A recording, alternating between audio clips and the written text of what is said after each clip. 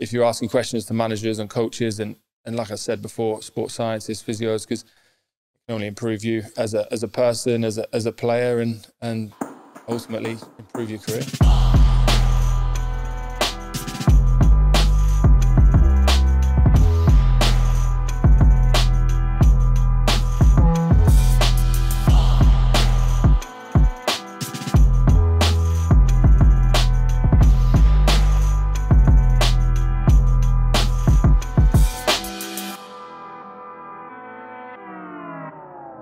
Sam Vokes, thanks for joining me. Well, mate, nice to see you.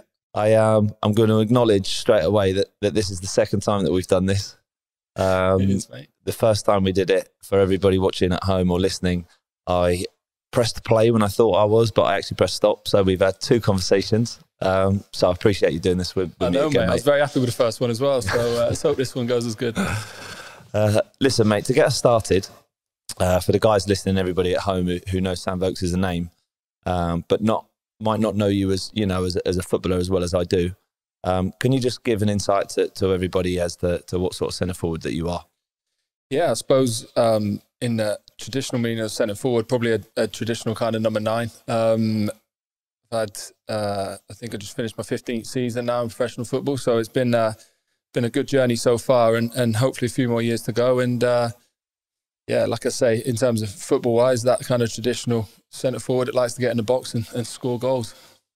So that sort of centre forward that you're talking about as almost like a modern day centre forward, and 15 seasons now you've been playing.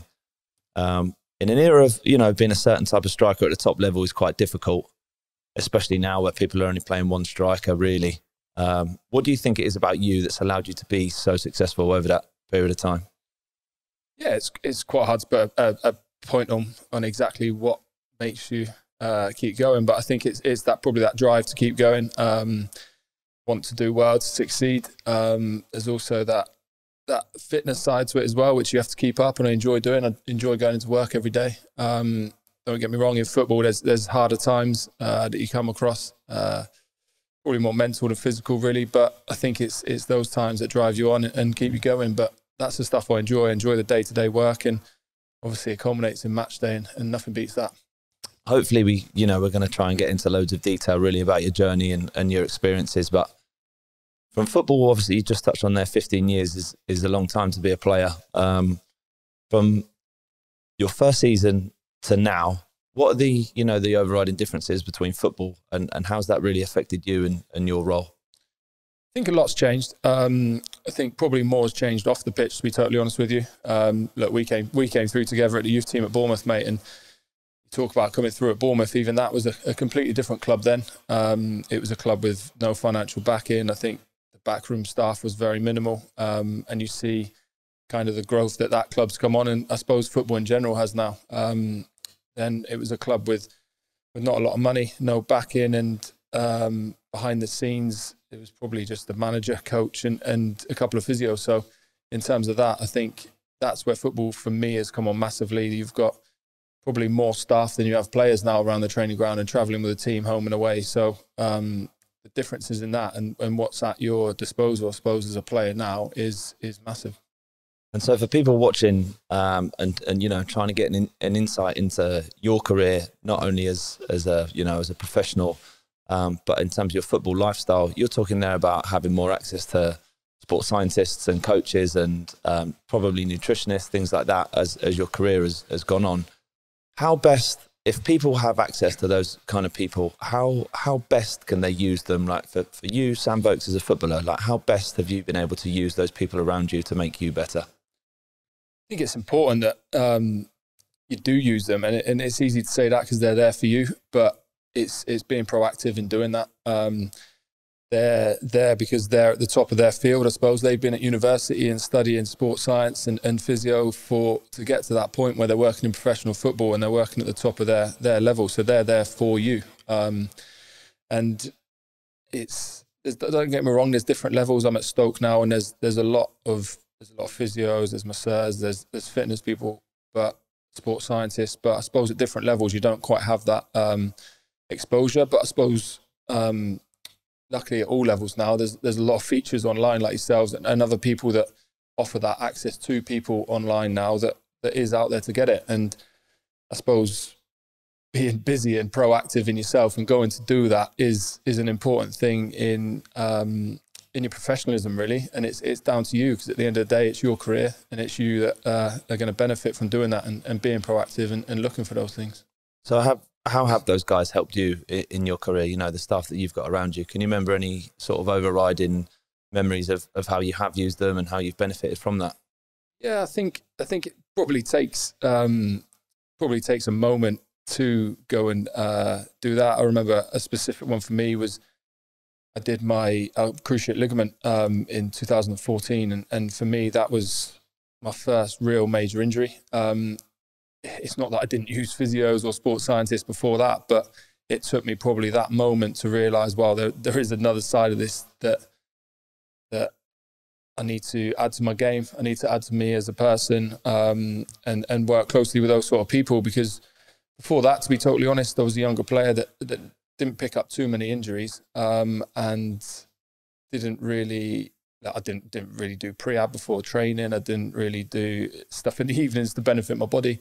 And then since that, I realised that those are the differences that will keep you on the pitch. My ACL at the time, I thought it was just an unlucky turn in the pitch, but looking into it more with physios and sports scientists after, there's more issues around your body that will happen, and it's a fatigue thing, and you can avoid doing that. And unfortunately, it ended up me doing my ACL, but it took me that to realise there's other parts of my body and my game that I need to improve and get better with.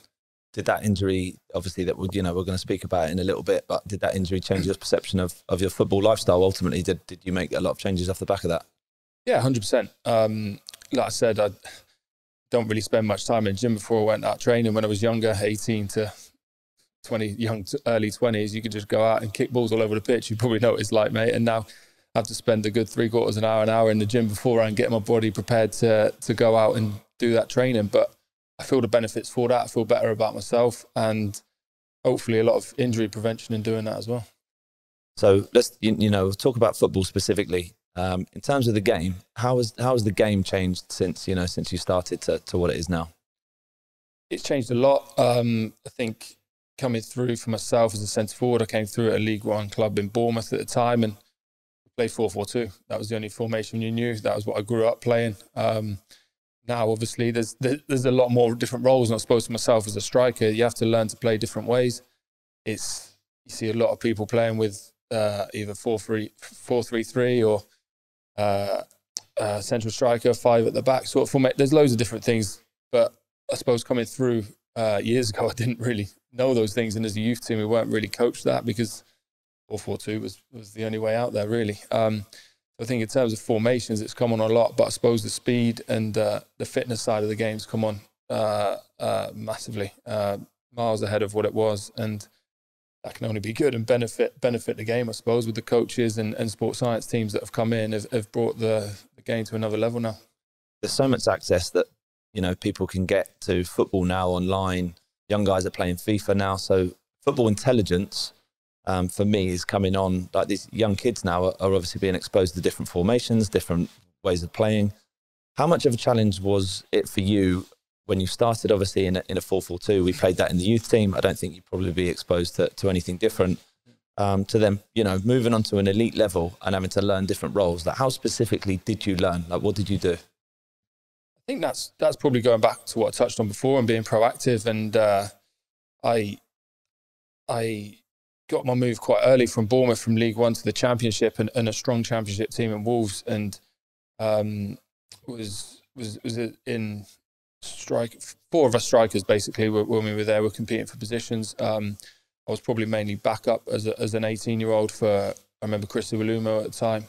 He'd had a great career and did very well for Wolves that season, and he was my type of striker, really. I learned a lot from him there, and he was brilliant with me, and I'd ask questions and probably be quite interested in his career and how he come about it, because for one, I was genuinely interested, and 2, wanted to learn as well. So I think it's important that you look up to these guys and take it in when you get that information.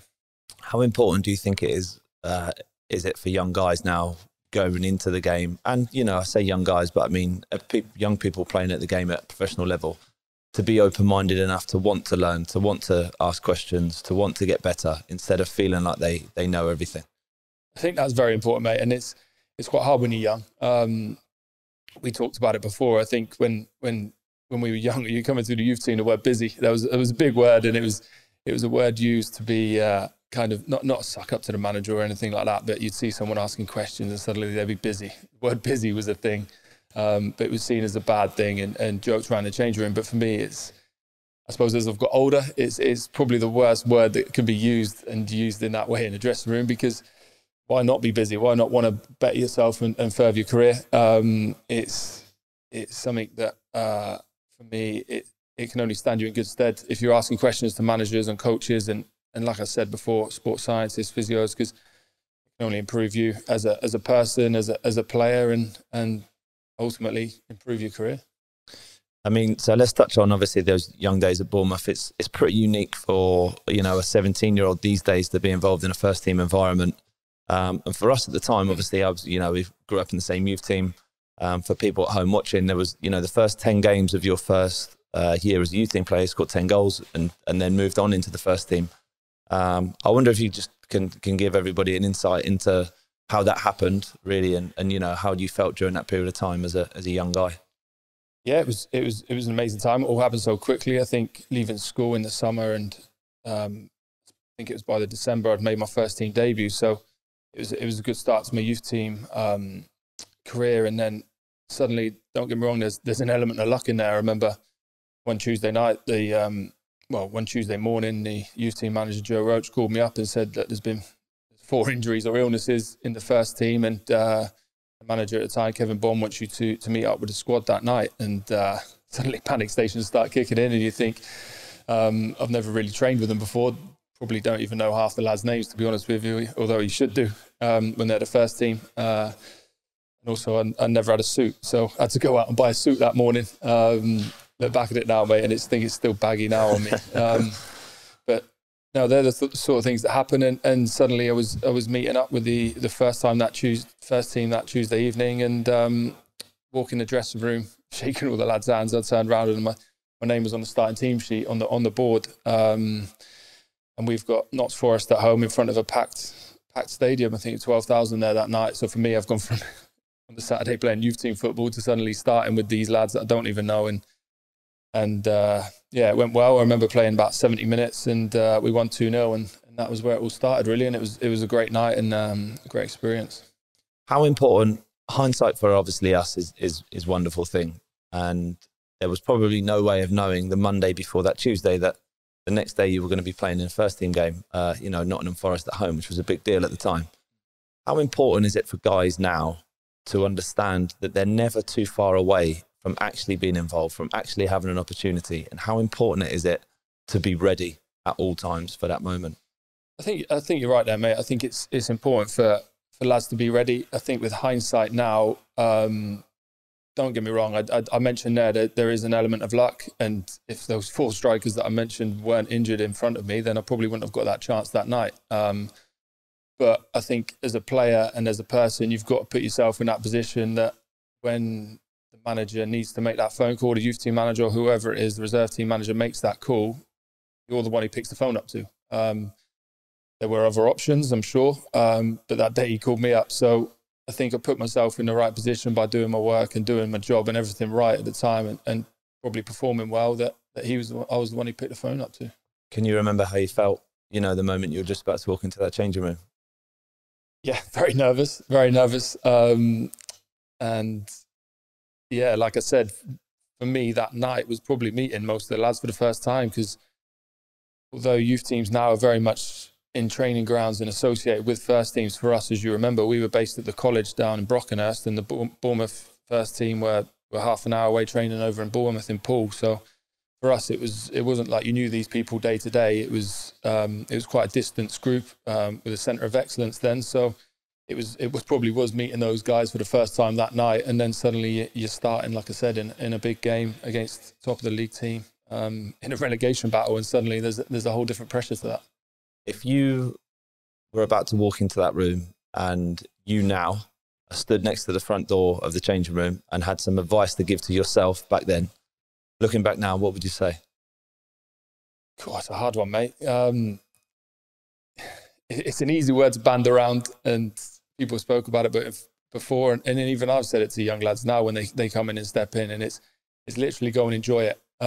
Enjoy the experience and take it all in, because it literally does fly by there. I mentioned that I've had 15 years playing now, but that has flown by in a flash. And if I remember to that night, it doesn't seem that long ago, but it was. It would be to enjoy it and take it all in. I accept that when those moments come across and you're that nervous, it's quite hard to enjoy it. But looking back now, I think I did enjoy it, and it was a good night. So how did that, from that moment, obviously, the game goes well. We as a youth team were there to watch you, and you became, sort of brand the word around, but like a bit of an iconic figure for us to look up to, like this, somebody from our age is now playing in the first team. It was something really for us to aspire to relate to. How did being involved in a first team environment, and we've talked about facilities and Bournemouth not really having any, but what did that do to your football lifestyle? Like, did it become serious for you at that point? I think it did. It was probably a bit. I probably wasn't used to it at the start, because, like I said, we were based at a college, so I was going into college every day, still seeing my friends from school that had gone to that college. And then suddenly, after that game, I was training with the first team every day. Luckily, I just passed my driving test, so I could drive myself there, so that helped. But it was a different lifestyle for me, because I was then travelling to Bournemouth, which was about 40 minutes away every day, training with the first team, and not being involved in that youth team environment that I always was. I think for me personally, probably tried to stay quite grounded in the fact that I wanted to carry on my college and my studies work, and half of it was to see you boys, to be honest with you, in a youth team. And every Monday afternoon and Wednesday after I'd finished training, I'd come down and still do my college work to make sure I finished my BTEC and came out with those qualifications that were part of the youth team set up there. And that was important for me to stay close to the youth team at the time and my mates that we grew up playing with. A lot of guys, hopefully, obviously watching and listening to this, will be in youth environments, and there'll be a lot of guys in first team environments listening to this. But what were the overriding differences, to you from that youth team environment to a first team environment? What were the differences? I think suddenly the pressure. Don't get me wrong. At the time, it was only under 18s set up. There was no 23s or anything. So there was an element of pressure to your youth team, because you've got to play for a career. You've got to earn a contract at the end of it. But suddenly the pressure isn't on yourself. It's as a team and as a club. I went straight into a League One relegation battle with Bournemouth, and suddenly we've got to stay up, and there's a whole different pressure to that, and you're not playing in front of families and friends on a Saturday morning. You're suddenly playing in front of 5,000, 10,000, 15,000 fans on a Saturday afternoon when was a lot riding on the game. So I think those pressures slowly came in. Well, no, came in really quickly, to be honest, and suddenly you're going from one level to the next, and it was important to try and take that all in at the time and try and take it in your stride, I suppose. Was there any long-lasting memories you have of players' advice or managers' advice or stuff like that when you were first exposed to a first team football environment? I can't really remember, to be honest with you. I think there was a lot of senior lads at the time, and they were brilliant for me. They were good to have around, and it got me involved in little things off the field as well. Really, I was still only 17, 18, and I was going on meals and nights out with guys that I wouldn't have done before, really. And they were probably involving me more in stuff like that, because they knew that you're coming from a different setup, and to get you involved with the lads. And it was great to be around that and come through with those sort of guys, really, because there were a lot of senior pros that had been there for a long time, and it was a good environment. So that first year that you were involved, I think, was the finished in League One quite comfortably. The next season, as you touched on, was a bit of a relegation battle. I must add that there was a 10-point deduction at that point, so it might have even been 12. So that obviously went against the club, and quite a lot of us youth team guys were involved in that period of time. Did you feel, and I know you're talking about pressure now, like I'm going to spin that on you in terms of a striker and positional pressure. Like, as a striker, for me, I'm a defender, but I still see being a striker as being the most difficult position on the pitch. Did you feel pressure as a striker to turn up and score goals and to be the guy that was, you know, were winning games? I think talk about that time, and I think coming back that second season for me was probably when the pressure really started. I suppose that first season where I had 6 months was probably a little bit, I don't want to say getting used to it because you are chucked in at the deep end, but I was probably getting used to first team football. Then suddenly I came back the next pre-season, manager giving me the number 9 shirt. There's a whole new pressure to that. And then, like you say, the club wasn't in a great place at the time. I didn't really realise what was going on. I was still living at home with my parents. So during that season, you touched on there, the club went into administration, minus 12 points. So suddenly got to make up 12 points in a relegation battle. And lads in the dressing room wages have been cut in half because it's the situation of administration. So suddenly there's a whole lot of different emotions going on where it wasn't used to me because I was living at my parents, but suddenly you see grown men that have got mortgages to pay for it. There's a lifestyle element to it and families to look after. So it was a whole different pressure and needing to stay up in the league, I suppose, that time. You touched on there that the youth team lads were coming through. And for me, that was amazing, really, because they were my group of lads. They were the lads I've been playing with. So it was good to have them around it. And we had a strong team at the time. And unfortunately, we did end up getting relegated. It was an uphill battle, I think, by a point or so, even though we had minus 12 deducted. But it was, for me, on a personal note, it was a great season to be involved with the first team. And that pressure as a striker that I'm trying to talk about, how did you deal with that pressure of, you know, because I refer sometimes to a defender as a bit of a fun spoiler, where, you know, our role is to stop positive things happening, and your role is to obviously to create those, to be almost a front creator, and that's difficult. So how did you deal with the pressure of, you know, of playing that role? I think the pressures do come on strikers. I think you're judged on goals. As much as the game's changed, I think you're genuinely judged on goals, and I think around then it was probably quite a lot of pressure on it. I remember Bournemouth bought a striker, Joker 4, and we had a good little partnership going that year, and we scored a few goals together, and it was just enjoyable, to be honest with you. I think I ended up with a few goals that year in a team that got relegated, and for myself, it was quite an enjoyable season because it was my first real run in a first team. And for me personally, it was probably those sort of seasons where you're getting a good run in the team that you feel your best. As a striker, scoring goals and playing games is what you want to do. And for me, that was one of those seasons that I look back, and although I was very young, it was an enjoyable time. How were you approaching games, you know, at that point, this pressure that we're talking about? Like, was there anything that you would do before a game, mentality-wise, or think about to help you? I think back then, I kind of just, it's hard to think about, it was a long time ago, but I think it was more just concentrating on, obviously, the game in front of you, but looking after yourself off the pitch, I suppose, in that age group, 17, 18, like I say, a lot of friends are at college. Not talking about the youth team, but my general friends I grew up with were doing a lot of things off the field, partying on Friday nights that you can't be part of, although you want to see your friends and be part of it.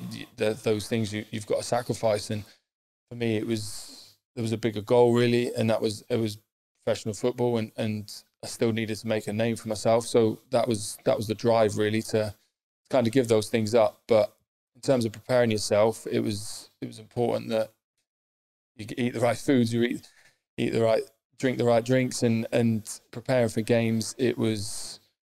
We didn't know a lot. We didn't probably know as much as we do now, but you do have that little bit of education, and it was doing those right things at the right times. I think a lot of the guys that, you know, I've spoken to, obviously speaking to a lot of elite footballers, yourself included, that say to deal with the pressure of obviously performing on a Saturday and a match day, if you prepare as best as you possibly can and leave no stone unturned, sort of cut no corners, the least you can do is give yourself the best possible opportunity to perform then on a match day. Yeah, no, I think you're bang on. And there's nothing worse if you've not done the right things. And I'm not talking about superstitions or anything here, but if you've not lived your life right and done the right things in the week, and you know you're going into a big game at the weekend having not done that, there's no worse feeling. And that goes back to eating, drinking, but it also goes back to stuff you do in the gym here day to day, getting your body right and preparing right on a Thursday, Friday for a game on a Saturday. And it seems to be more and more football being played these days. So whether you're playing one game a week or 3 or 4 games a week, there's always things you can do right and prepare yourself in the right way. So you know, we touched on that season obviously being enjoyable for you. Must have been, because you know, you moved on to Championship side Wolves in that summer, and went from, you know, a relegation Bournemouth team to a Championship side in Wolves that were that the ambition was obviously to become a Premier League team. It was a complete contrast in clubs, really. Could you give us a little bit of an insight into, at the age of, I think you were 18, possibly even 19 at the time, about, you know, what a move like that feels like at the time, and what that sort of did for you as a person? Yeah, it seems to all happen really quickly, I suppose. Since I made my first debut within 18 months, I think, like you touched on, the club had gone into administration at Bournemouth, and they kind of told me before the season had finished that I was on the move. I was going to be moving, and I remember being pulled in by my parents, and he said, "There's a list of clubs, take your pick, basically, because you're off in the summer." So that was quite a big decision to make, and Wolves was the first one we spoke to and saw, and Mick McCarthy, and he made me feel $1 million. Went to a massive training ground. Suddenly there's this huge complex where I'd never been to anywhere like that before, and he turned around to me and said, "Look, you're going to be one of 4 strikers in the Championship next year for me. It's obviously down to you to earn your position, but you're going to be one of 4, and we're going to make a push for the Premier League." And that's what the club want to achieve. It's a massive club that suddenly, no disrespect to Bournemouth, but you're going from League One relegation battle in front of 5, 6, 7,000 every week, to suddenly pushing for the Premier League in front of 25, 30,000 every week. And there was a whole new pressure to that. And I loved it, to be totally honest with you. It was an amazing time and good to be part of. And that season for me, I made, I think, quite a few appearances. I can't remember how many, but I think it was great to then be playing a whole new level of football in the Championship, and ended up getting promoted that year with Wolves. So it was brilliant. I want to ask you a little bit more about, so as a young guy, no real, I would say no real commitments. I know obviously you were with your missus at the time, but no real family commitments and stuff like that. You get given a list of clubs that want to take you. What sort of things are going through your mind? Like, what sort of decisions are you making, and what's the thought process? Yeah, it was tough, mate. I remember, like I said, with my missus, my now wife at the time, and my parents sat down and went through them. And like I said, Wolves was the first one we visited. We all went up as a family, and they made us feel brilliant, took us for a tour around the stadium and training centre. And then you're like, wow, yeah, I want to move to this club. And then suddenly it's, well, yeah, you are moving out your parents' soul, and then you're moving into Wolverhampton, which seemed like a million miles away at the time. Got myself a flat or apartment up there, and suddenly you're living by yourself and feeding for yourself. So yeah, my girlfriend was at college still, and I moved up there by myself. So yeah, there was a whole new pressure to life, living by yourself and sorting that out, and learning how to cook and clean and sort yourself out, mate. It was a successful season, as you said. You know, you were promoted to the Premier League, made appearances, you scored goals. What was it about that environment? You know, a different environment from being in a team that's trying to avoid relegation to being in a team that's trying to be promoted. What were the differences, and you know, how did you benefit off the back of that? I think there were big differences, mate. And I look back now, I think the kind of team and squad that Mick McCarthy got together, he kind of got probably a lot of similar players to myself that have been successful in the Championship and League One. And it was probably their biggest opportunity at a club like Wolves to go and prove themselves. And he had a great squad and group together that all came together at the right time and had that drive to go and get promoted. Like I say, we ended up being champions that year in the Championship and getting promoted to the Premier League. And for me personally, at 19, having this all happen so quickly, it was amazing, mate. I couldn't believe I was part of it, really. And it was a great experience. But like I say, suddenly there's that whole new pressure that comes alongside with it, and being able to adapt to that, really. What sort of stuff did Mick McCarthy do with you when you were there? How did he have an impression on you? I think the big difference to me when I went there, and the feeling I got from Mick McCarthy and the club at the time, was the culture that he'd really built. And that's not even talking football-wise. I suppose it's just getting the group together and as a group, and how you work for each other and how you respect each other on the pitch, and have that belief, really, when you go out on a Saturday. I think for myself, when I first went there, I think it was massive for me. I remember coming off the bench in my first game away at Plymouth and scored a late equaliser for the team. And for me on that day, it was amazing. Do you know what I mean? I just scored my first Championship goal, but it made me feel part of it. And as a striker, you touched on before, what are the pressures of a striker? For me, when you move to a new club or something like that, it's getting that first goal and getting off and running. It is so important, and luckily I got that on my my Wolves debut, and that kind of kick-started it. What was your game like at the time then, obviously at Wolves in that season? Like, what were your strengths? What were the things that you thought you were adding value to the team with? What was going on a match day that you felt successful at? I think it was coming into a team like that. Touched on formations before. Mick McCarthy did always play with two strikers, so for me that was kind of where I felt at home, because I'd always played that way. But I say I was kind of back up that year for Chris Iwelumo, and we had Sylvan Ebanks-Blake at the time, and myself and Andy Keogh were kind of the four strikers, and I suppose my type was Chris Iwelumo, and I was kind of at the start coming off and on the bench for him, making those appearances, chipping in with my goals here, there. But for me, it was being that physical presence, and I suppose if you're not starting as many games, which I've been used to at Bournemouth, it was being that impact and coming off the bench and scoring those goals, and that for me was an important thing when I first went to Wolves, was to get those goals and have that impact when you come off the bench and kind of make a name for yourself at that level. We are going to discuss the differences between being a substitute and starting and stuff in a little bit, but at that age and in that environment, something a lot of other younger players struggle with is trying to establish themselves in the team. Over the next few years, after you've been promoted into the Premier League, you end up on 6 different loans at pretty big clubs, and when I say pretty big clubs, I'll name them for you just so people can understand. Leeds, Bristol City, Sheffield United, Norwich, Burnley, and Brighton are all massive clubs, especially for a young guy to be going on loan to.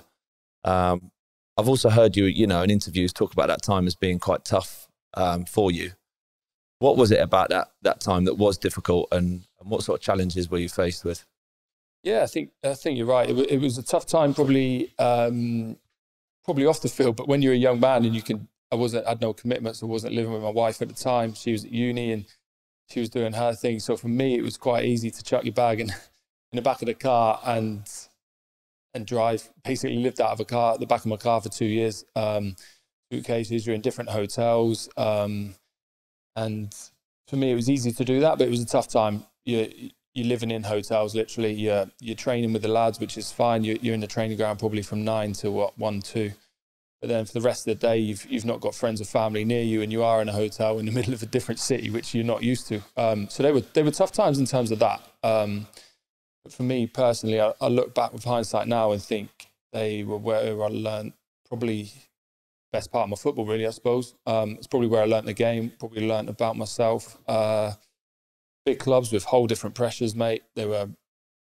Leeds were in League One at the time. I remember getting promoted, and then the rest were Championship clubs that were all going for promotion themselves. Big clubs, as you named. And they were all different experiences, working with different managers, different formations, different ways of playing, different grounds, different crowds. And just to touch on one of them, mate, one crazy season that I had, I remember, because they only did 90-day loans at the time. I remember in January I went to Sheffield United. They were in a relegation battle at the time, a massive club, playing at Bramwell Lane was huge, loved it. And in a relegation battle, went there, and I remember there were 90-day loans, like I say. So in March, I remember being on an international camp with Wales, and they rung me up and said, look, we can't extend it to the end of the season. It looks like we're going to get relegated, but I've just had a phone call from Paul Lambert at Norwich, and he wants to take you to the end of the season. And looked at a table, mate, and I'm at Sheffield United and looking at Norwich at second in the league. I was thinking, all right, it's not a bad one to jump into. So, like I said before, my suitcase was packed in the back of the car, and I was down in Norwich. Suddenly, I've gone from living in Sheffield for 2 months to down in Norwich, and ended up being part of them being promoted. So that was kind of the highs and lows of going on loan and dealing with different pressures and different clubs and different managers. You talk about there, obviously, about moving from different clubs, different atmospheres, different pressures, relegation, going for promotion. How important is it, in your opinion, as a professional footballer, to be able to adapt and to be able to, be comfortable being in different environments? It is important. Like we touched on right at the start of the podcast, mate, I think there's those facilities now and people there for you, which is amazing at a lot of levels. And I think it's only getting better at the lower levels you go down as well. So I think you've got a lot of people that are there to help you physically in the gym, coaching-wise on the pitch, but also off the field as well. I think that's hugely important. I didn't really probably deal with it as much myself at the time, but there's the mental side of the game where, like I say, there's a lot of downtime in football, and footballers do find that it's important that you don't waste that. But it's important that you deal with that in the right way, because the mental side of life and the pressures of football are important. And when you're having that downtime, it's important to reflect on things in the right way and deal with them in the right way, because it is tough, and it's tough dealing with those pressures, I suppose, at a young age as well. You speak about that time, obviously with hindsight, which is nice, about how it was important for your football and how you developed as a player during that period of time. What were you developing? Like, how did you develop? How did your game improve? What did you learn?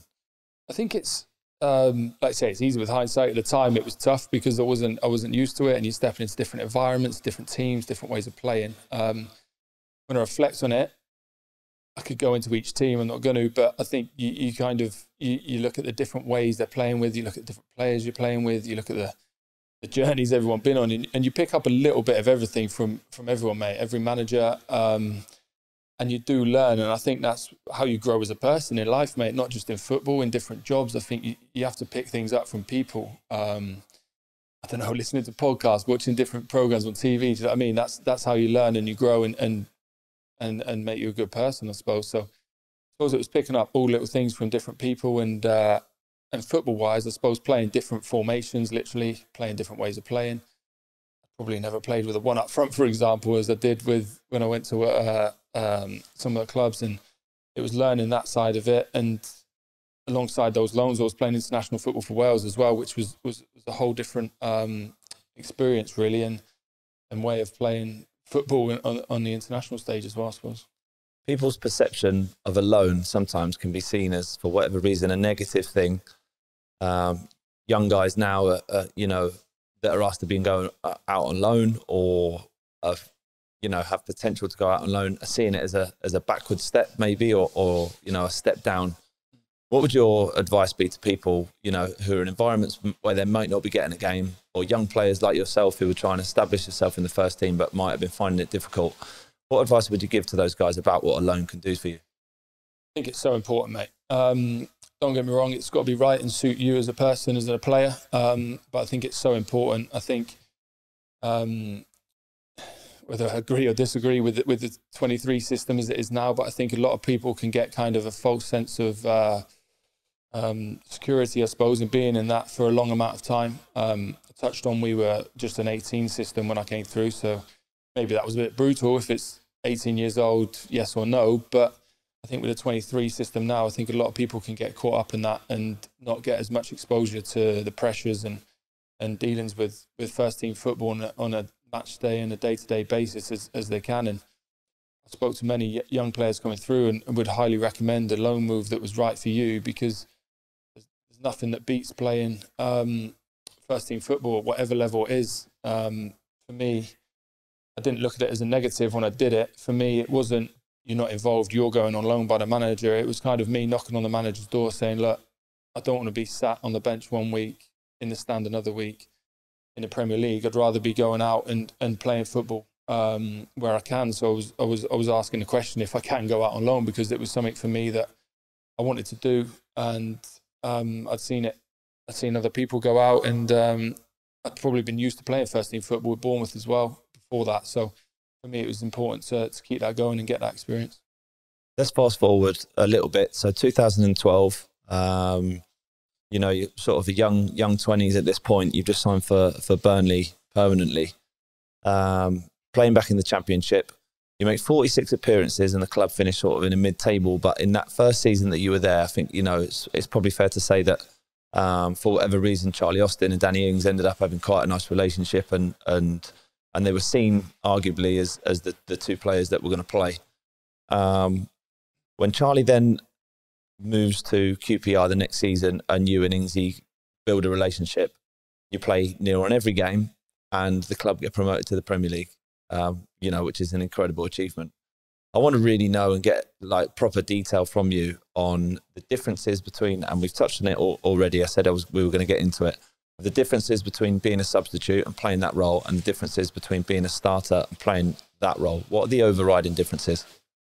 Yeah, I think that it's a different mindset. I think you've always got to be you've got to be ready. I don't think you can take your foot off the gas and think, oh, I'm on the bench on Saturday, so I'm not going to train as hard on Thursday or Friday. The manager's already picked his team earlier in the week. You can see we've all been in those situations where you know you're not in the team, but there's only one way you're going to get yourself in the team, and that's doing things in the right way on a daily basis. And when you come on as a substitute, it's a tough mentality to get into. We all want to be starting games and playing regularly, but I think it is a squad game now, and it's getting more like that. I think you see the introduction of more subs this season, more people involved on a match day, and it's important that you kind of go into it with the right mindset. It is a mindset where I touched on it before when I was at Wolves when I first joined, that be that impact. I've heard it talked about a lot, whether or not substitutes are game changers, and that's quite a good mentality and a good way of looking at things, really, because you are that player that things aren't going right for the manager's team that he's picked. You're the one that's then relied on to go and do that job for him, and why not, when you step on that pitch, make that impression and get yourself in the running for the starting lineup the following week. So football's fickle and it changes really quickly, and look, if you go and impress in those 15-20 minutes you get and the rest of the week in training, you can be in the manager's mindset the next week. So I think it's a tough mindset, because you are dealing with failure. Most managers name their team on a Friday morning in training, and they work on the team. And don't get me wrong, there's always that disappointment in there. There's always that element of, I should be playing. Why is he playing in front of me? But you've got to kind of get rid of that and be part of a squad, because football, especially these days, is a squad game, and you need to have that mentality.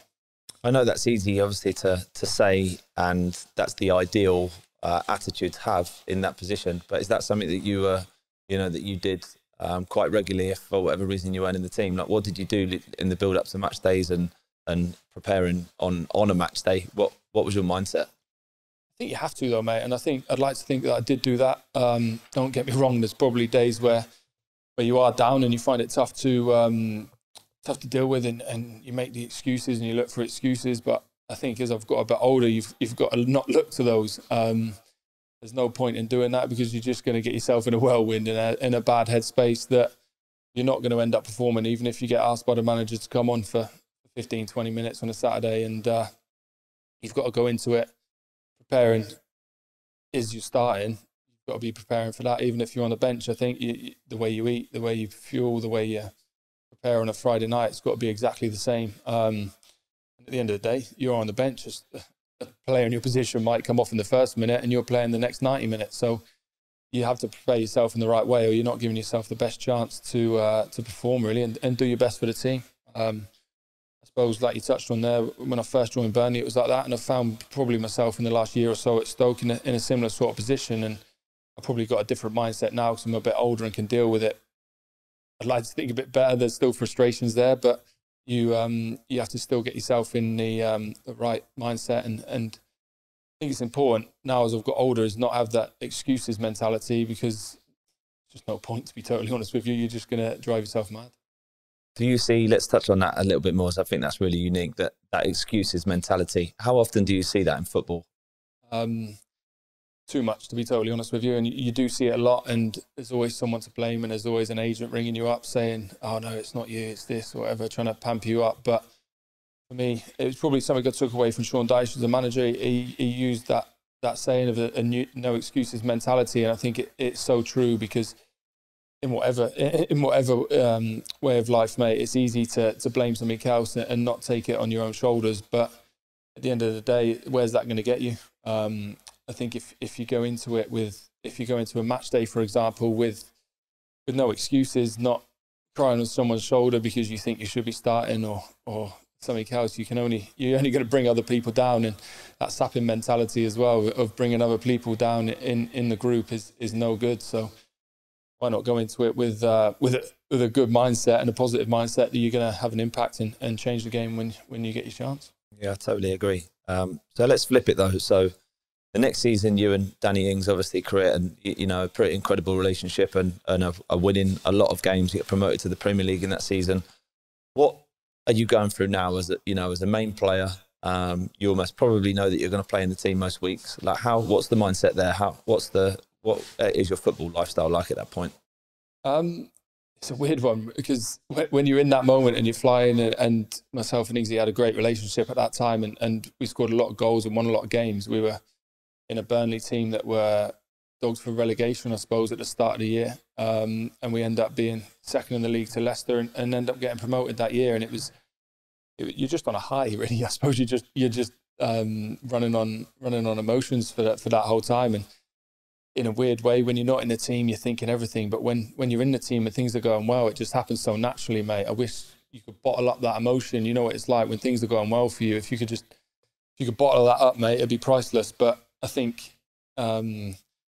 it is all about keeping yourself right day in, day out. I think the way I've tried to live my career, I suppose, is not get too high with the highs and not too low with the lows, because there are a lot. And if you kind of stay on that middle ground and a bit grounded, it's an important place to be, because it does go high and low. And I suppose that season for me summed that one up, really, because it was probably my best year in football, scoring goals and playing games. And 3 or 4 games before the end of the season, I ended up doing that ACL injury at home to Leicester in a top of the table clash. So that was it went from the highest highs to the lowest lows within a split second, I suppose. How unique is that attitude of, don't get too high, don't get too low? I know it's spoken about quite a lot, but how difficult is it actually to preach that?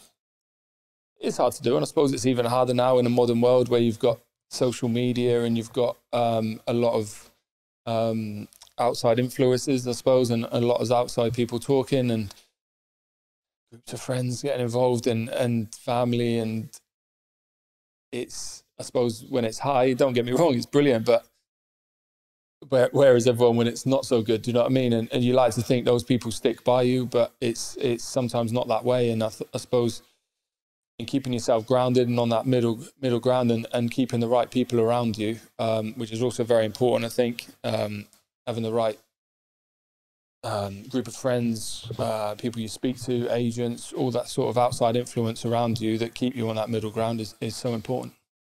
So, to round this up a little bit, Vokesy, what advice would you give to people who may find themselves out the team as a substitute, out the squad, whatever it is, who know they're capable of obviously playing and playing to a high level? What advice would you give to them as to how to deal with that?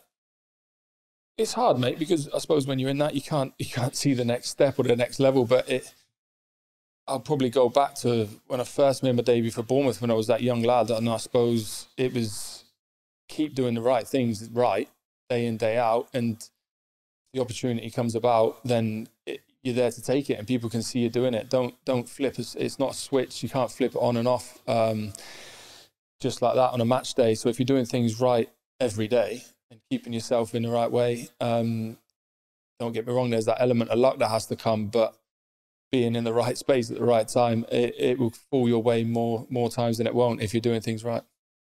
I know you've touched on it there at the end of that season. Obviously, you end up with an ACL injury that keeps you out for a period of time.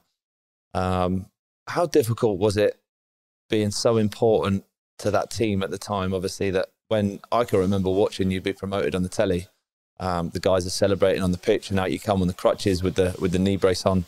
How difficult was that period of time where you're involved, you're an incredibly big part of what's happened, but you can't possibly enjoy it as much as what other people are doing? It's so true, mate. I think you did feel a big part of it. You felt a big part of the club and what we'd achieved.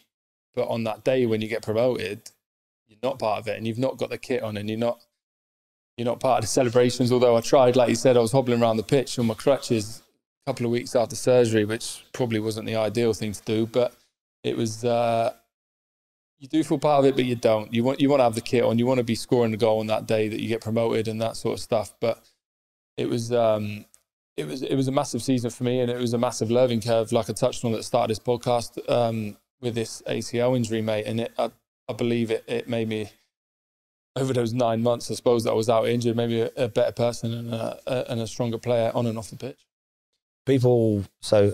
Something incredibly difficult happens to you, like an ACL injury, it takes you 9 months to recover, and you're now talking about it as that you managed to learn and that you managed to, you know, to ultimately get yourself to another level off the back of that. Did you know that at the time, or do you just think that looking back at it now?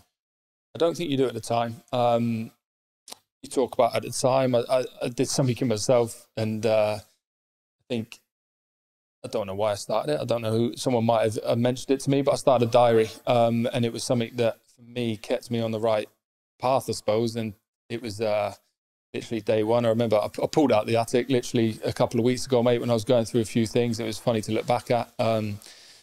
I'd written down some goals and targets over this injury, literally from the first word of getting back walking to the last goal was score my first Premier League goal. And I must have thrown the diary away when I did my injury because I didn't score one for a while and I hadn't ticked that one off. So I managed to tick that off the other day, which was quite nice. But I think that was an important diary for me. I look back on it and it got me through times where I suppose they were tough. It wasn't a diary as in I wrote down how I felt every day, but I kind of wrote down my sessions and what I had to do for that day and whether I had a day off or not. And you know what it's like, mate, when you're stuck in the gym like this and lads are going out training. And I'll always remember we got promoted. We had luck of the fixtures. We had Chelsea and Jose and Mourinho and all those big boys were turning up on the first game of the season. And I felt like I'd been part of the club that had earned promotion and deserved to be there, but I was not part of it. And I was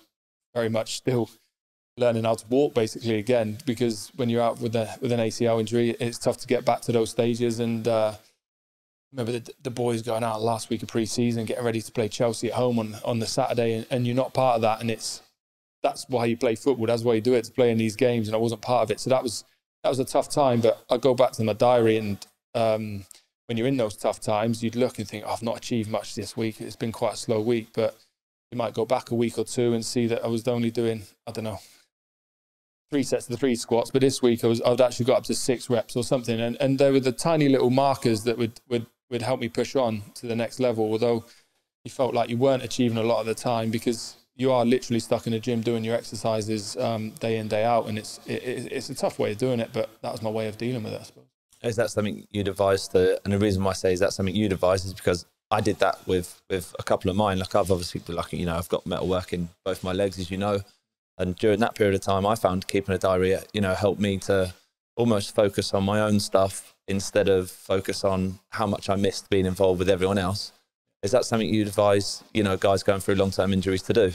Yeah, 100%. I've mentioned it to a few lads that have had some unfortunate injuries recently at Stoke, and it's something that got me through. Like, it might not be for everyone, but for me, it helped me look back and reflect on times which were tough, but you can see the improvement and you can see those things. And even literally writing on paper your goals and aims and you're able to tick them off at the time were important. When I first did my knee, I was not weight bearing for 6 weeks, and then suddenly the next goal was to get back walking, and you did that, and then suddenly you're jogging, and all these little milestones make up that time which you're off the pitch. And for me, from game to game, I think it was nearly to the day 9 months before I came back and played in the Premier League against Liverpool on Boxing Day. I did it. So you've gone from being promoted in a championship team where, you know, I know that you were performing at an elite level, you were really fit at the time, but the Premier League, as far as I can imagine, obviously not from having experienced it myself, the level of fitness again is much higher. How did you actually get yourself, you know, not only fit, but fit to a level now that you were able to perform in the Premier League? Yeah, it's funny you say that, because hindsight is another thing on that injury. And for me, I'd done 9 months, and I say 9 months because I kind of use that as a milestone, that I came back from the day I got injured to the day I walked back on a pitch and came on against Liverpool. But for me, looking back, although I played quite a few games in the Premier League that year, I wasn't right. I wasn't myself. I wasn't fit. I wasn't. My knee wasn't right. There were a lot of issues still, and I think, although it was 9 months, I'd probably say to the following pre-season, I had that under my belt. It was a good 18 months till I felt back to myself again and back to the player I probably was the previous season in the Championship. So it was a big chunk of my time that was dedicated, I suppose, to getting my body right and getting my knee right. So can you give us an insight into the sort of stuff that you were having to do to, you know, because I can imagine just as you've said there, touched on in your diary, you know, different gym exercises, squats and mobility and that sort of stuff. But when you were able to get back on the pitch, what were you doing? Like, what did a normal sort of day look like for, you know, a Sam Vokes trying to get back to a level to play in the Premier League? What did that look like? Yeah, well, like I say, you've got the structure around you, and you have the physios and the support staff and the sports science. So they build sessions for you to get you up to a level where they think you can go and play. But for me, I say 9 months, probably at 6, 7, I was probably ready in myself to play a game. They structured it really well. So I remember looking back now, and it was frustrating because you feel like you're playing a game and you're ready to go and get used to the first team, but you're nowhere near that point yet, because for me, I played reserve football, so it was literally ticking boxes, mate. I remember I had to tick off 45 minutes, I had to tick off 60 minutes, another 60 minutes, 75, kind of as pre-season goes now, but you're building up to that 90 minutes, and it was probably a good 5 or 6 reserve games before I got to that 90-minute mark, where I probably declared myself fit at that point, and ready to back training with the first team. You dripped in and out of first team training to manage yourself and manage your knee and your body, but it probably took me up to that 90-minute mark to say, yeah, right, I'm ready to go. I'm ready to be involved now with the first team.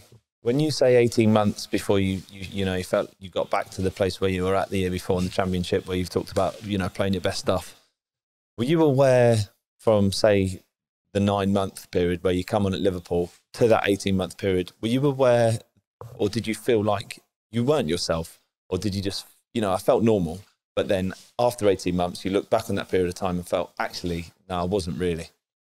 I think I think it's funny because in the moment, I think you do feel like you're right. I can only probably say this with hindsight. Don't get me wrong, in that time, I remember starting massive games, mate. I remember playing in big games against big opposition and superstars of the Premier League in that time. But I felt like I was ready and right, but I probably wasn't. And I say that because I suppose fitness levels weren't right. And I probably did need a good pre-season under my belt. We talk about the pressures beforehand, and I probably came back fit into a team that was fighting for relegation in the Premier League at the time. So you're desperate to get back involved, desperate to be there. There's 9 months worth of frustration behind me of wanting to play and get back into the fold. All those emotions with probably telling myself I'm right and ready to go. Not going to knock on the manager's door and say, no, I don't think I should be playing tomorrow. Do you know what I mean? So it's those sort of things that you don't look back until probably that summer reflected and had a good pre-season under my belt. And we did get relegated in the end, and we ended up having another great championship that year. And for myself, it was an important season for me to get back playing regular football. You've just mentioned it there, and I want to get into this a little bit more about the pressures of, you know, of your position and wanting to get back fit and contribute to positive results for the team. But so playing as a striker, for people who don't know and play different positions, can you tell us a little bit about the responsibilities and pressure that you're under in that position? I think it's changed probably as the game's gone on a bit more now. The game's evolved into different ways of playing, different structures. Don't get me wrong. When you're talking about strikers, you're always going to be judged on your goals and your assists and how you're and how you're going forward, really, and how the team are playing. I think more and more these days, I think seeing teams play with one central striker, and there's even a lot of teams that play with a false 9 now. So the striker's role has changed and adapted over the years. There's a defensive mindset to it where you have to be really aware and you have to do your job for the team. There's a lot of strikers out there that do that job fantastic and can contribute to a team. And I think it's how different managers play and different formations. But I suppose at the end of the day, you are judged on your goals and your goal scoring positions and what you bring to the team in terms of that. I mean, your career speaks for itself, mate, in terms of the success. You've always been somebody that as youth team guys playing with you that we've looked up to. But I know you've had periods of, scoring loads of goals, as we touched on in that Burnley season, for example, and periods where you might not have been scoring that many goals. What's the difference between the two, mentally and with your approach to a match day? And do they differ? Yeah, they do. I touched on it there when I was scoring a lot of goals at Burnley in those championship seasons, that things kind of just hit you, mate. They just go in off you, and that luck comes that luck comes with it. And don't get me wrong, you've got to be in the right place at the right time. But those things just seem to happen when you're in that form. And like I said before, if you could bottle that moment up, mate, it would be priceless, because that feeling is amazing. And it feels like every time you step on the pitch, you're going to score a goal. But like I say, I have, and other strikers would have experienced the flip side of that, where everything you try, you're almost trying too hard. And nothing seems to go your way. Nothing seems to drop to you in the box. And everyone around you seems to be getting these chances of scoring goals, and it just doesn't fall to you. But they are the ups and downs of football, and ups and downs definitely as a striker. So how can guys play, and obviously as a striker listening to this, going through maybe a period of time without scoring and feeling that pressure, what can they do to deal with that? I think it's important not to get frustrated, and that's an easy thing to say, because I've been very frustrated in my career at times. Touched on it before about doing the work day in, day out, and as a striker, when you break it down to being on the pitch, being position-specific work is important. When you're finishing work and your positional work is important, but if you're doing that when you're scoring goals as well and you're happy, it's important that you keep doing that when you're not as well. I'm going to say not to change the mentality when things aren't working. Don't suddenly just think, oh, I need to go and do 100 more shots, 100 more, be out there for stupid amounts of time because things aren't going your way. If you do the same things when things are going your way and they're not going your way, then ultimately it will turn around and go in your favour.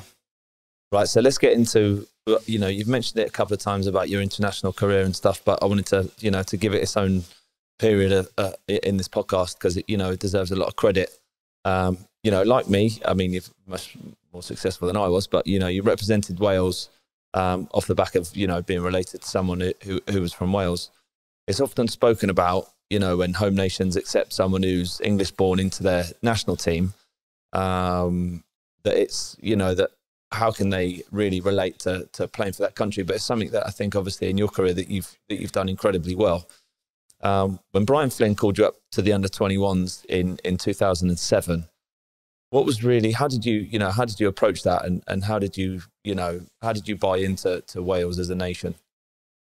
It was amazing, mate. I couldn't believe it. Going back to when I first started playing at Bournemouth, and it all happened so quickly. For him to approach me, obviously I was aware my granddad was Welsh, and my side of the family were from North Wales, and it was something I'd never really looked into myself, and a lot of credit goes into Brian Flynn for that. Like you say, he came to a lot of us and a lot of lads that are still playing now and going to the Euros this summer that were brought in from outside youth teams from outside of Wales. Really, it was something that hadn't really been done in the past. Most youth setups have been come out of Swansea and Cardiff and Wrexham, and now suddenly Brian Flynn was going away from that and looking for people like myself and yourself that are grandparents or families from Wales. And for me, when they first had that conversation, it was amazing. It opened my eyes really to something I'd never thought about, and there was no other answer than yes, and couldn't wait to get there. And 17 years old, going to play for an under-21 set up in international football,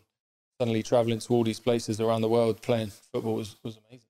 What was international football like compared to club football? What the difference is? I think at under-21 level, it was quite similar, but don't get me wrong, it's different because you're all coming from your own individual teams and ways of playing, and we were still part of a young group that were learning and hungry to go and play, really. There was, I suppose, an unsuccessful first team in Wales at the time under John Toshak, and there was a route there that we could see, and Brian Flynn had probably emphasised that to us as a group and individuals, that there was that route there and that path you could see to breaking into the first team in international football with Wales. And John Toshak, I suppose, at the time was willing to give young players that chance as well. Was there anything from those experiences with, internationally, not just 21s, but obviously when you were exposed to the first team, that you managed to take away? Was there any, exposure to other players, exposure to other managers, information that you were given that managed to develop your game to take back to your club? I think there is. I think there's so many things you can take. And I think, like I said before, taking little bits from here and there, you kind of just learn, and it's all part of the journey. But suddenly you're playing with Wales at under-21 level and first team level against superstars of the game. Like, I made my debut against Iceland in front of a couple of thousand away in Reykjavik, and then a week later, I made my second game against Holland, who were going to a major tournament in front of 60,000 in Rotterdam. And for me, that was like, wow, I'm playing against superstars of the game. Do you know what I mean? At such a young age. And for me, those experiences that I'll always be thankful for Brian Flynn and Toshak giving me the chances at that level to experience and be part of an international squad that was on the rise really as well. My perception of how you say, obviously, to take bits from different people, and it's something you've spoken about, being a young guy at Wolves, taking things from, you know, from the strikers that you were sort of almost competing against but playing with. And as growing up, you know, I'm going to speak from my own perspective, you know, David Beckham was a guy that I looked up to, but as soon as you get into a first-team football environment, you almost stop looking up to the superstars and start looking up to the people around you. And by when you say I'm taking bits from different people around me, is that what you mean? That you know, that for a period of time, obviously, you probably idolise someone growing up, as most young guys do. But then when you are exposed to other first-team players, then you start to take information from them, and that's how you develop.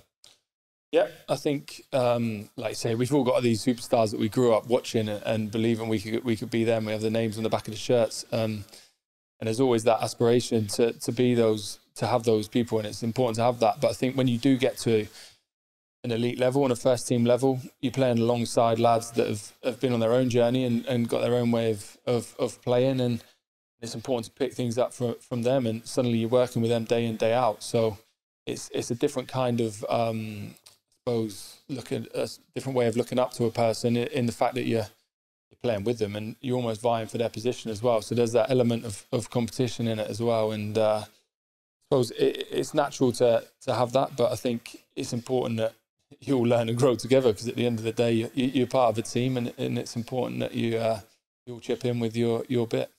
So what did you learn from being around these, you know, the top elite Welsh guys, and who did you learn off the most? Well, it's funny really, mate, because we went into probably an unsuccessful Wales team at the time that were ranked in the hundreds, mate. It was a part of Welsh football which wasn't very successful, and quite a big group of us at the time, 8, 9, 10 lads, like I say, that were still playing now, and were there for a lot of our journey throughout my Wales career.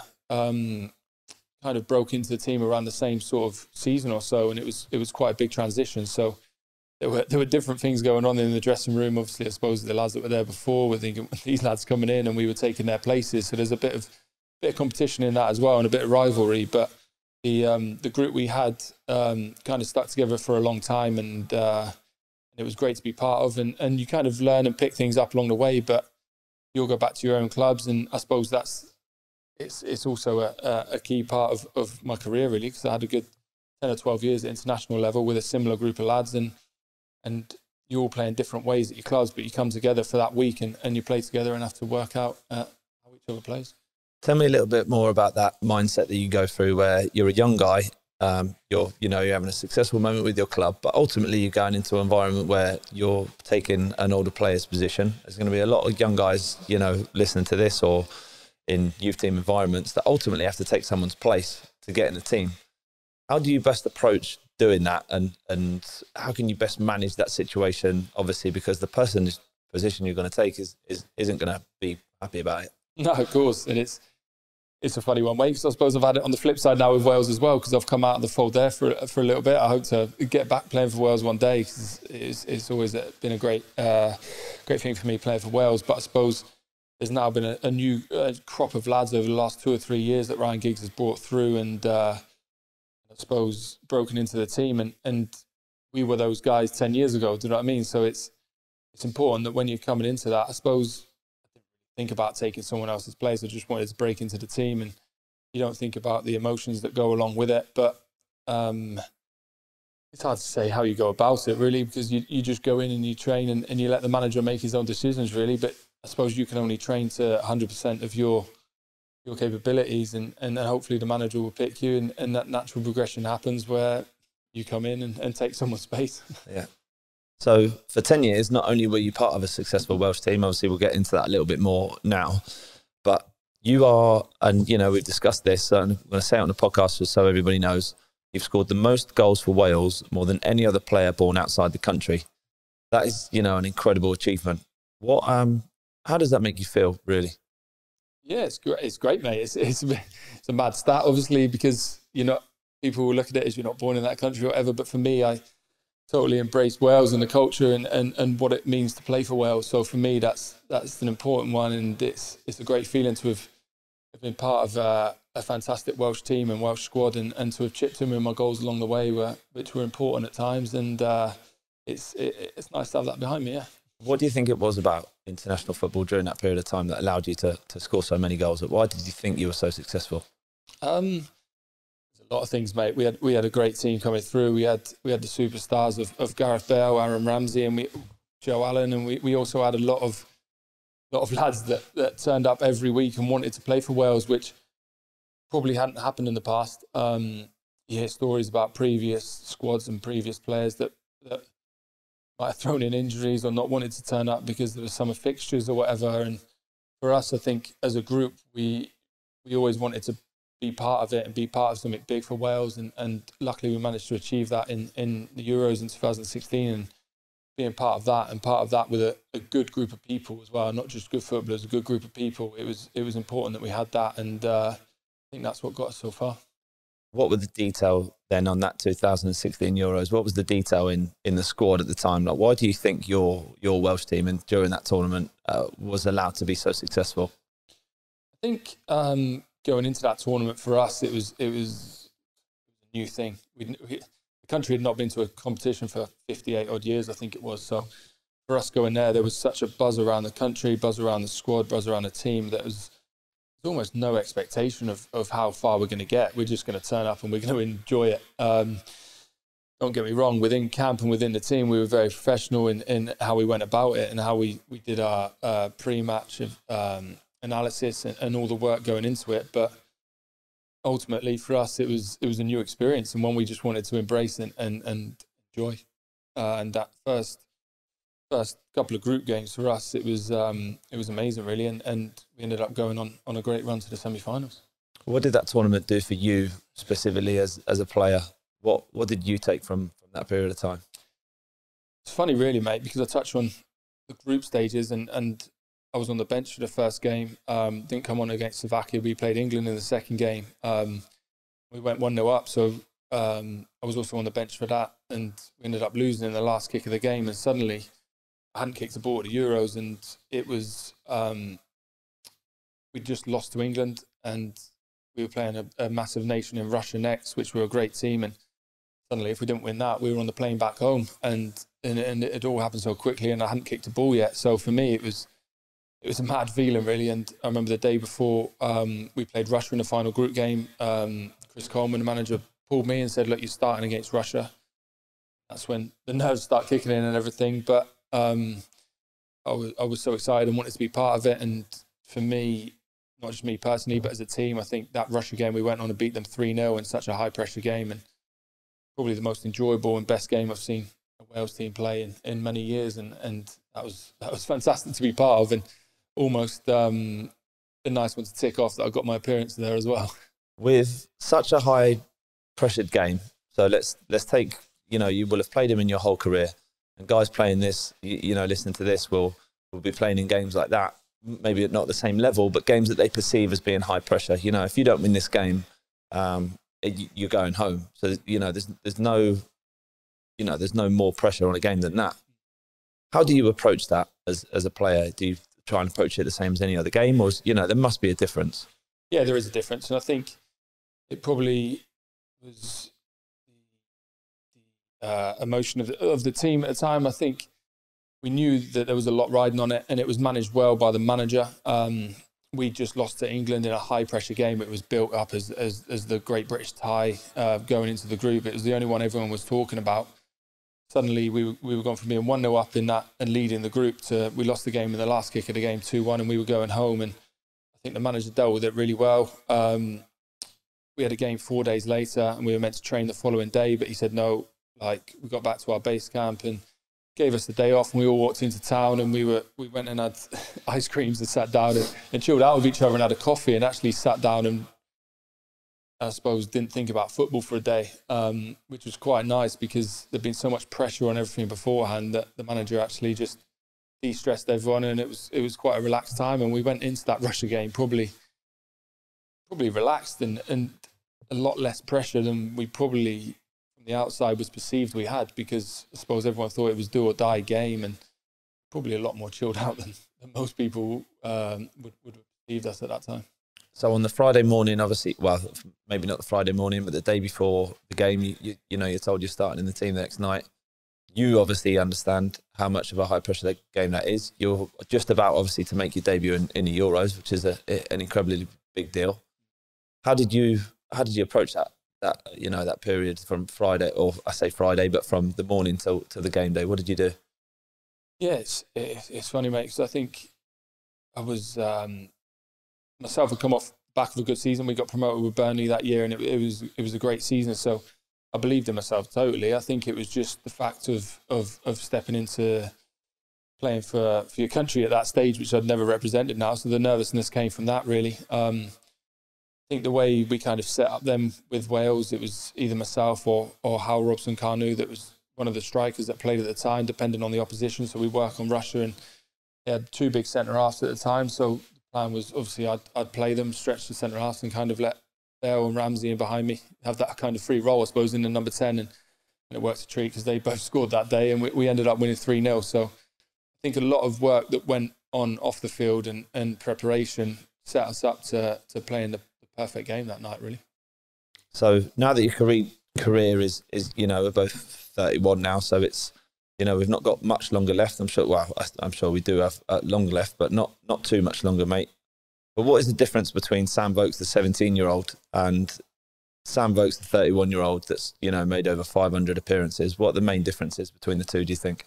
Well, I think I've still got a few games left in the legs, mate. Anyway, but it is a big difference, I suppose. We touched on hindsight before, and you do pick up a lot and you learn a lot along the journey.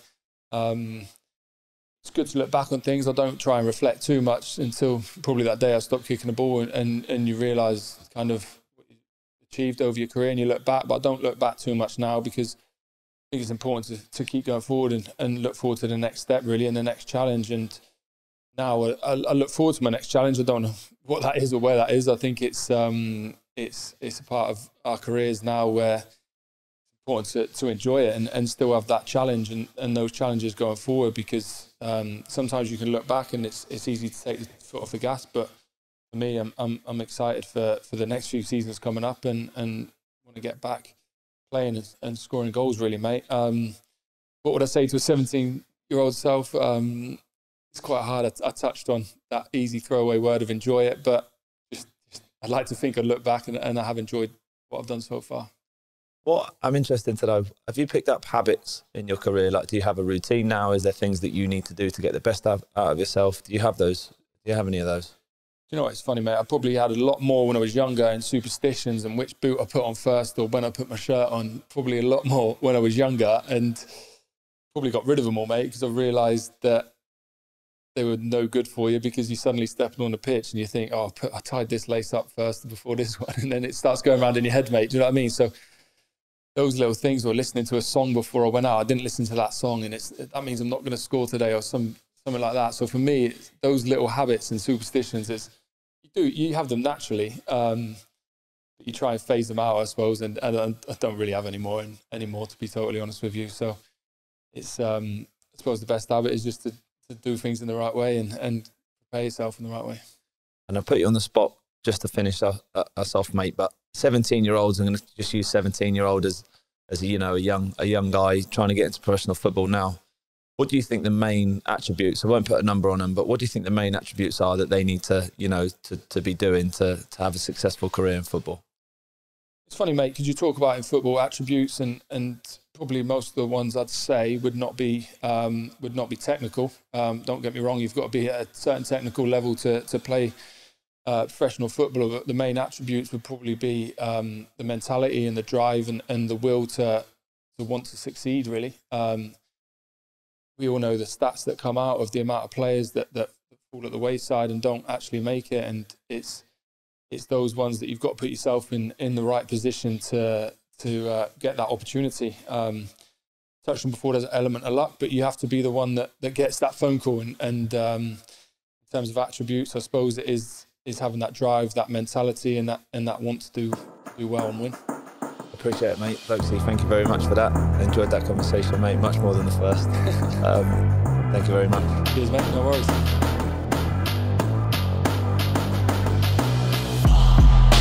Guys, thank you so much for listening.